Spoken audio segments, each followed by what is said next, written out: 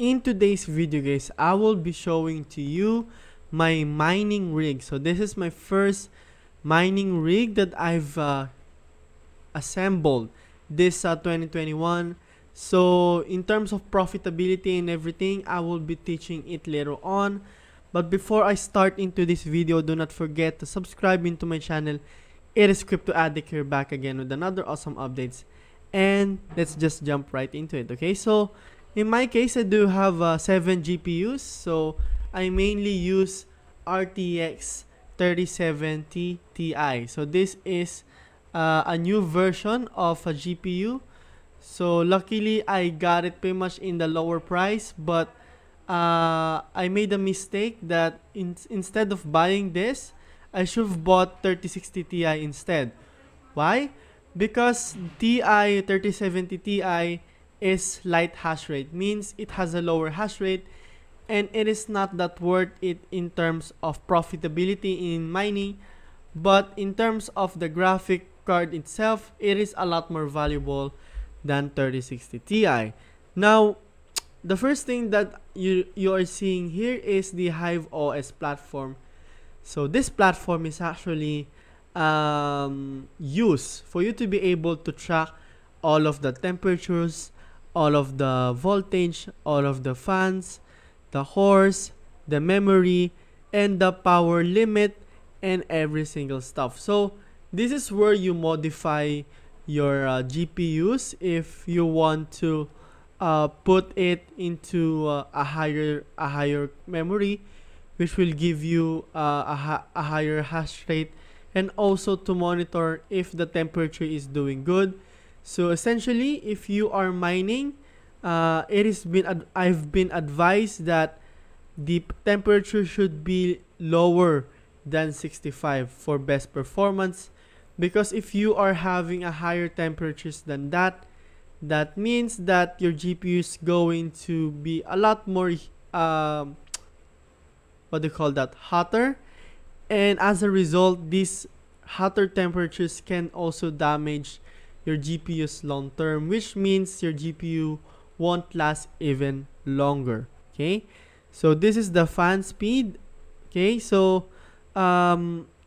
just take in mind here, okay, the first thing that you're going to do if you are going to mine a GPU, you should always take in mind that every single GPU has its own memories, has its own cores, has its own what they call that, configuration. So in my case, I may be getting a lower mega hash or hash rate into this tree, but the reason why this is really low, because I also adjusted the memory, and I basically adjusted the memory and also increased the fan. Why? Because if I make it to 2800, the temperature will go up to 75, 72, which is not an ideal thing if you are mining and if you are in it long term. Okay, so take in mind that you can be able to change it via this part over here. I will repeat it again. So you can adjust the core clock, you can adjust the memory clock, you can also adjust the fan and even the power limit. Okay, so for you to be able to reset this, okay, what you just need to do is just click the reboot. I think it is into the farm section over here. Let me just find it real quick. Okay, so you can reboot this one. Okay, you can reboot it, and after that, okay, after you've done that, guys, okay, always make sure that the mining wallets that you have inside into this part over here is connected into your Binance. Okay, so in my case, I'm using a mining wallet because I am mining Ethereum.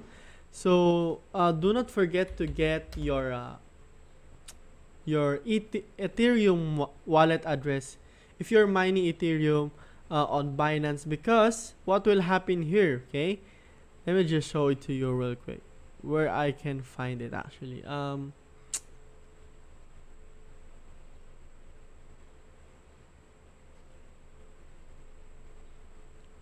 for a moment, please. I think it is here.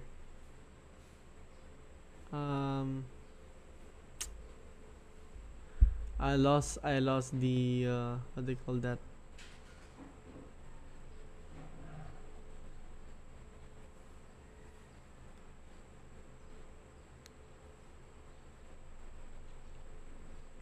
Oh man. I want to show it to you actually, guys. Yeah, this part over here. Yeah, this part. Okay, this part. Okay. So you will be able to see how much you are earning per day. In my case, I'm earning around $17 to $18 a day, which I have an expected earnings of around 118 USD. And for you to be able to pay out or to be able to this Ethereum to go into your Binance account, you need at least 0.1 ETH. Okay, so this is the brief overview. So this is like the valid, the stale, and invalid. So very important. Okay, just a very important reminder. If you are using what do you call that, HiveOS, it's very important that you will have a higher runtime, because what happens here is that you're going to earn a lot more lesser if you are having a lot of invalid what do you call that, invalid transactions, I guess. And you will be able to see it here, which one is the stale, the invalid, and everything. So I think last night I got there is a brownout for more than 30 minutes. So it also affects me. So it increases my invalid transactions, but overall I still have 90% validity, which is actually good. Okay, so how much did I what do you call it? How much did I spend on this mining rig? Okay, so first of all, this 3070 Ti's over here cost me more than $1,300. All right, so I've made a mistake, but if I got 3060 Ti, I've probably got 8 of these or maybe 9, and I will be getting 200 plus mega hash rates more.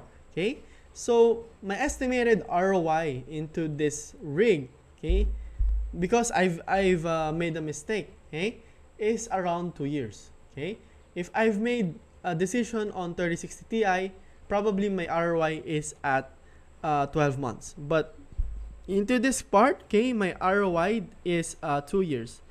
Now, how you will be able to fasten up your ROI? Okay, so my strategy here, my brief strategy here is that, let me just remove that, okay, and let me go back here.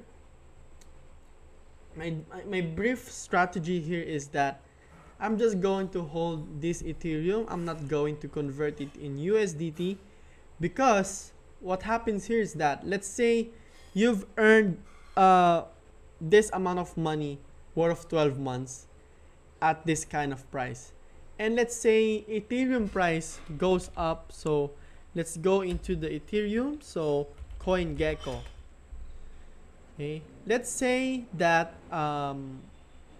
Ethereum price goes up by, let's say 360,000 pesos, which is more likely $6,000. Okay, what will happen here is that I'm still going to get the same amount of money. I'm still going to get the same amount of ROI than 3060 Ti, because I've held every single Ethereum that I have.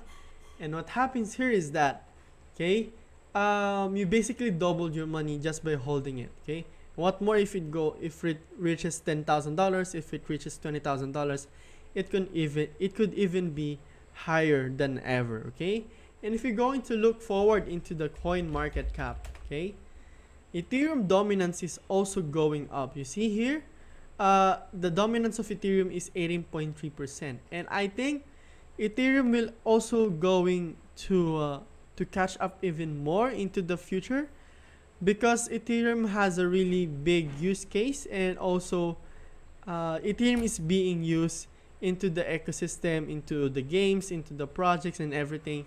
So I'm also an Ethereum believer. So you see here, over the past what do you call that, past 6 months, 6 years, okay, the price of Ethereum goes really up from 100 pesos, which is $2, up to this part over here, which is $3,000. Okay, so actually, if you are investing into Ethereum since 2015, you are looking into a gain of more than 900,000% into your money. Okay, so this is just my update, guys. I'm still recovering. It's really been a hard time for me having this kind of condition. I'm looking forward to create more videos for you guys soon. And of course, my YouTube channel is Crypto Addict. Do not forget to subscribe and also click that notification bell below, so that you'll be able to receive an update whenever I release a video. And see you on the next video.